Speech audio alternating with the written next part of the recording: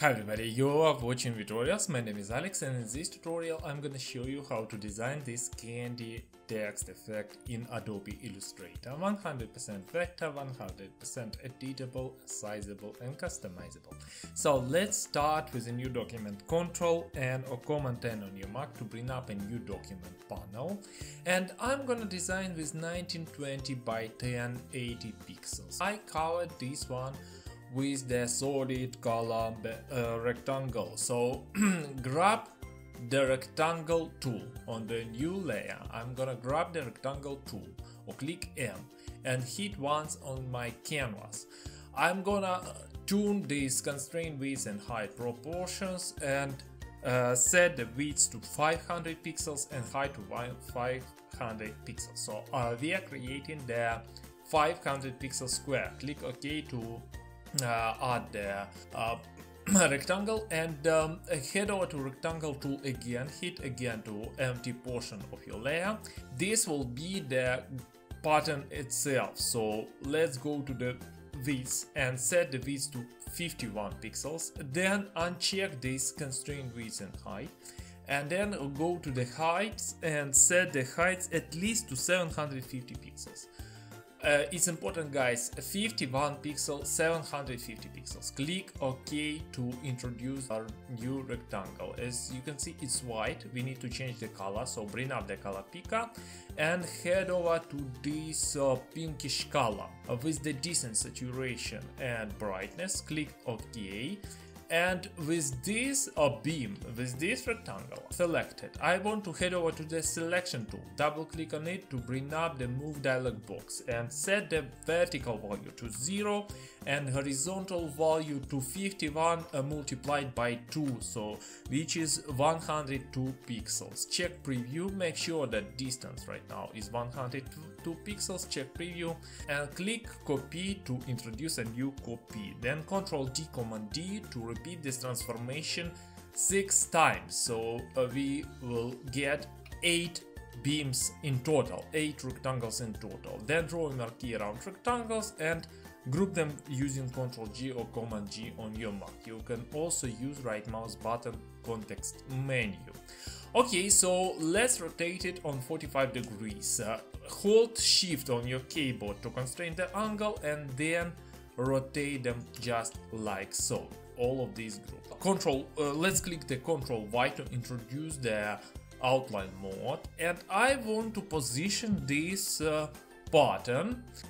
I want to make this beam, the outer side of this beam, tangent with the top left corner of my square, and I want to make the inner side of this beam tangent with the bottom right corner. Sorry.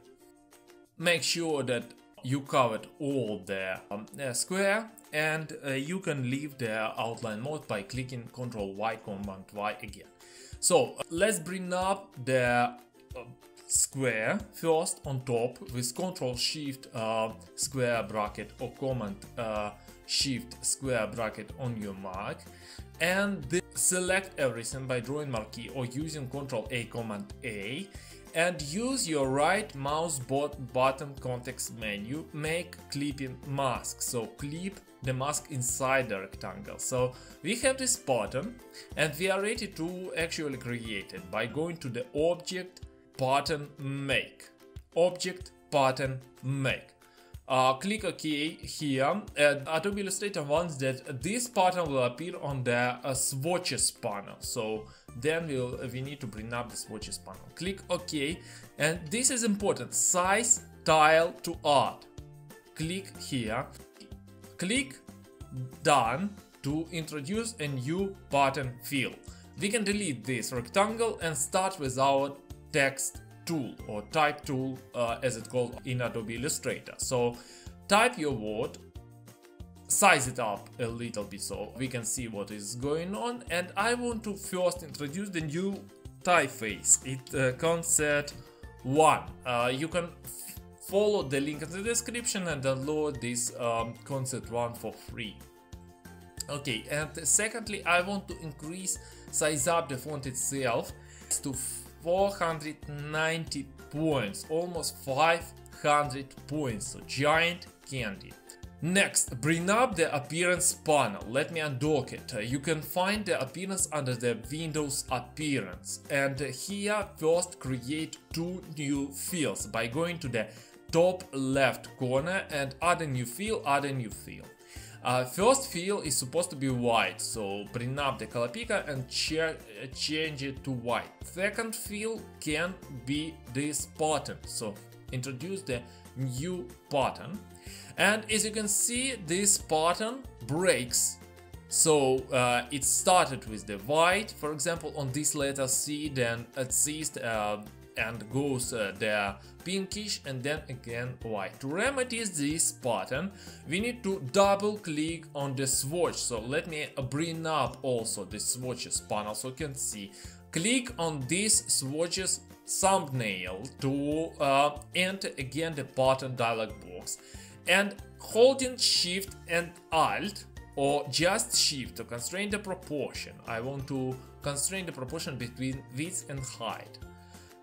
Increase the size of this pattern. What it gives us, it's increased the first size of our stripes of the tile itself, so it's completely covered the single letter.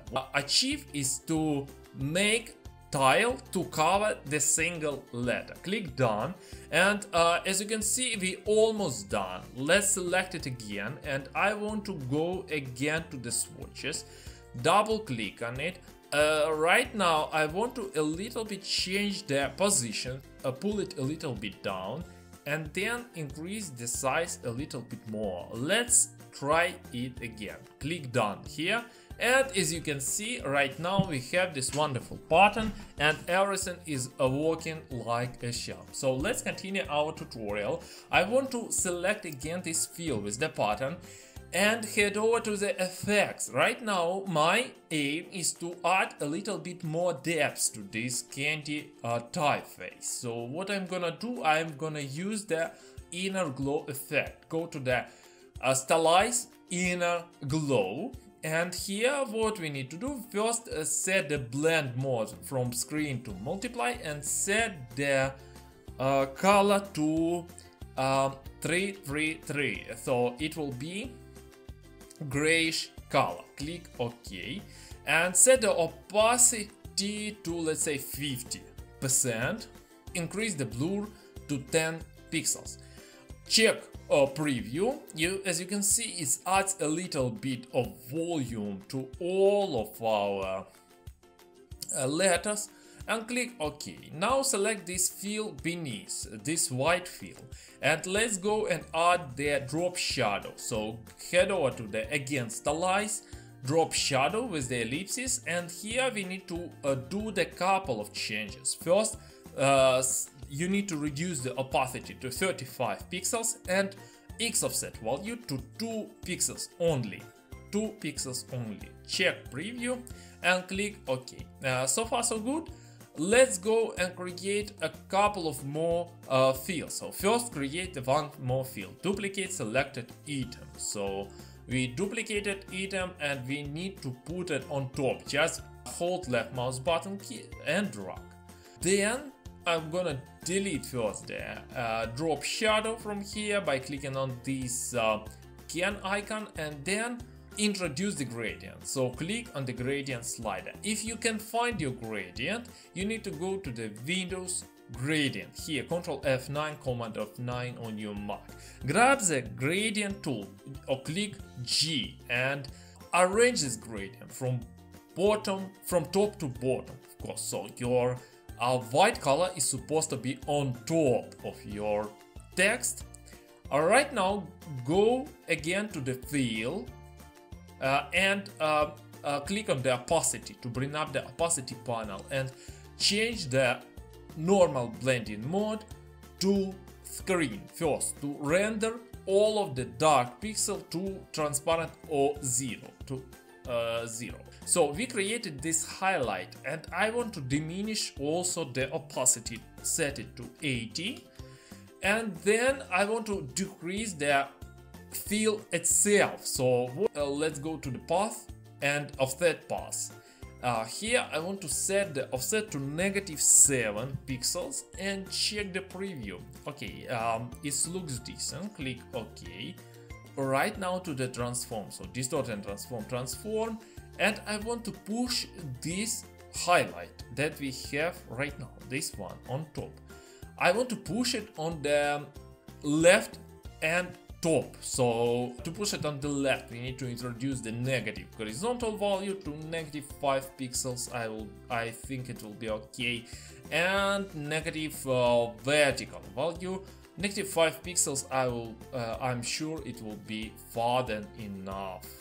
Don't forget, guys, that you can get this text effect via graphic style from vitorials.net. Just follow the link in the description or click on the top right corner of your screen. Okay, so so far so good. Let's go and again introduce a new field. So click to duplicate the selected item, but this time we need to fill it with the white solid color first.